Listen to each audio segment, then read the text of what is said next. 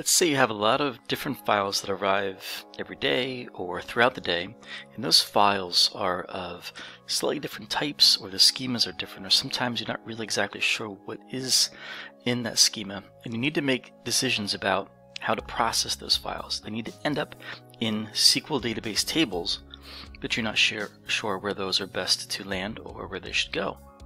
Well, you can use Azure Data Factory to provide those mechanisms for you, and I'm going to show you an example of how to do that using Data Factory's data flows capability. So on my screen I have an Azure Data Factory with a data flow that's already loaded, and in my data flow I have 3 different examples of how to solve this problem, and these are going to fit different patterns and different solution areas that you have with processing different kinds of files for SQL database tables.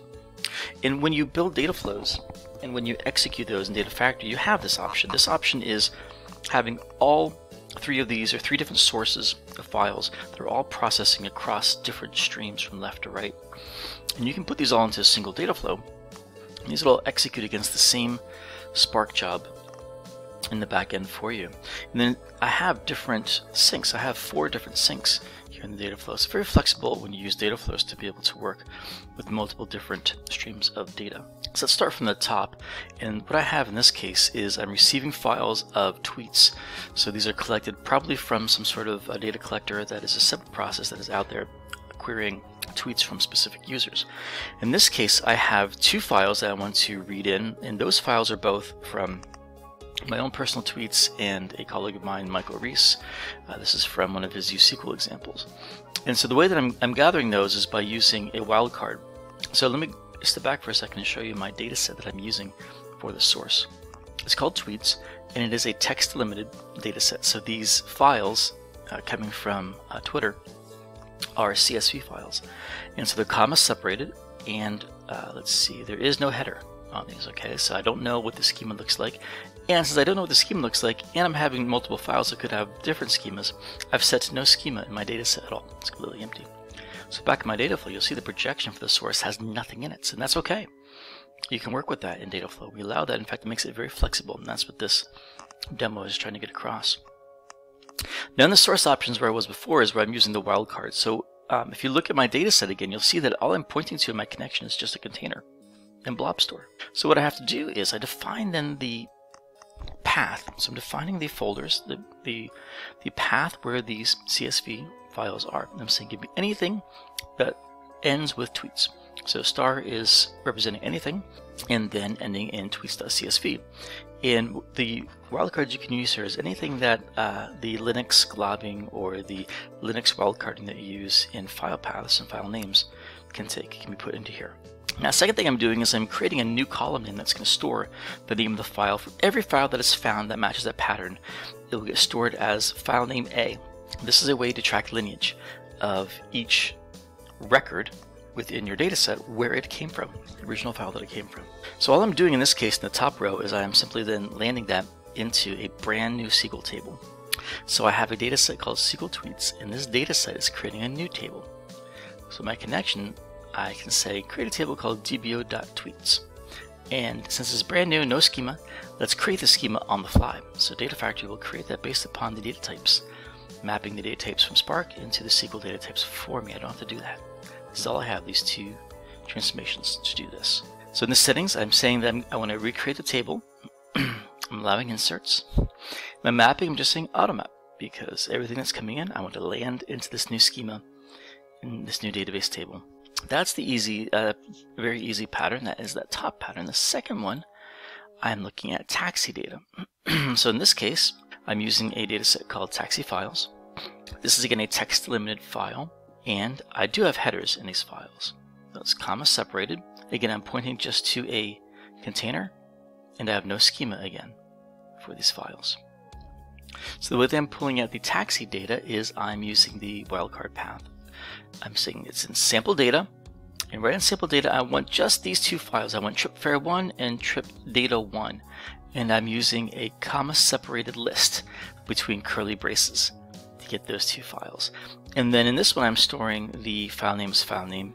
So what will happen is when I go over to my data preview, you'll see that I will get, let me put this into full screen here so we can explore the data a little bit. So there's the taxi data, and then at the right hand side where I have the new column storing the name of the file, you'll see the file name that matched or that was used to get that data from. Let me actually go back to that the previous source and show you that on here as well. So in this case the file name has the fully qualified path, and these are the Mike tweets, and then my tweets will be after that. So that's what that column does. Now let's continue on that second path. So now that we have the source data that we want, what we're going to do is we're going to use a conditional split. So remember the file name is being stored in that file name B. So now I can say, in this case I'm going to say that if it is the trip data versus the fare data, I want to load different SQL database tables. So I have two different syncs and each have a different data set. And the first one is called trip data, that points to the trip data table, and I have that table schema here because this is an existing schema in this case. In this case, the second stream here, both of these flows, both of these streams are going to land in a SQL database table that already exists. So in the data set I have defined that table schema, and I'm pointing to that table. This is what I want to load. I want to load this schema. Alright, so what you do then in the mapping is I can just either map manually, or I can build rules or do auto mapping for this. I have these mapped manually, which is fine as well. It's completely up to you and how you want to map those. The point to this second stream is that I have a conditional split that determines for me which table to load based on the file name coming in. I'm just parsing that file name. The last option is parameterization. So I have two different kinds of parameters for this data flow. I have a data flow parameter, which I call file name. So I'm going to send in the name of a file to read by source, and that will go right here in the options. So again, I have a generic data set that points to just a container, a text limited file with a header, and then I generate a path name. So I use a string concat, and I'm saying sample data movies / whatever file name is sent in to this data flow as a parameter, making it very flexible. And then on the other side, on the sync, I'm just syncing this directly to a database table. That is a parameterized data set. So instead of pointing directly to a table with a schema, I leave the schema empty, and I say load whatever database table name that I happen to give it. Alright, so in both of these data sets I have, both these parameters, I have default value sets. The default parameter for the data flow is moviesdb.csv, and then the default parameter for the data set is movies with ratings. So I'm going to load that table. So those are three different techniques. Now what we can do to actually execute these is we have to run from a pipeline, because when we are here in data preview mode, we're just looking at a snapshot of the data that's in memory in data frames within that Spark instance. So let's go ahead and run this from a pipeline. I've got this pipeline queued up here, and I'm pointing to the data flow that we're designing. Notice I have defined the defaults for my parameters. So there is my data flow parameter, and there is my data set parameter. I'm going to leave those as default. Those are just fine, and we will run this. And this is going to take about 1 to 2 minutes to execute from end to end. So I'm going to pause for a minute, and we'll come back and see where we're at that time. Okay, we are back at a minute 22 seconds later. The pipeline completed, finished all three of those different table loading techniques from different file types and file names. And there's one thing I want to show you before I show you the results in Management Studio, and that is that, for example, which one did I want to show you? Oh yes, so on the tweets where we created the table on the fly, you'll notice that the schema coming into the sync from my source had no names for the columns because I said there were no headers. There are no headers in this file. And also notice the icon indicating that these are all drifted fields because I have no schema at all defined on the source files. So they all come through as drifted fields, which is absolutely fine. So it's very important on these techniques when you are working with undefined data or unknown schemas that you allow schema drifts on both your source and your sync. There we go. And so what happens is when you map these, the names of the columns and the data types will be stored in the target database table.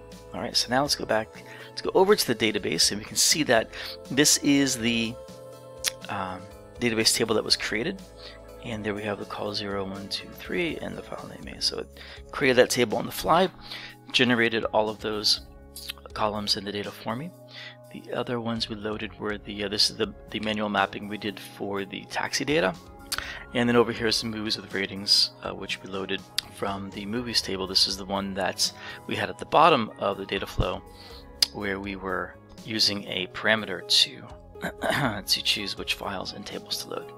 Okay, so let's review. I'm going to go back to my data flow, but the important things to keep in mind are to use schema drift if you don't know the schemas, to use the wildcarding on the paths to just have a container defined for your dataset, and to use a blank dataset schema, and again, no projection on these either. You can do that if you know that information about your source. In fact, the more you know about your data, the more information you have about your source, the more you can create projections. It makes it a little bit easier to work with data flows, but also keep in mind it makes things more brittle because they can change if things change over time. Going schemaless, flexible schema is a very flexible method to use. Thanks for watching.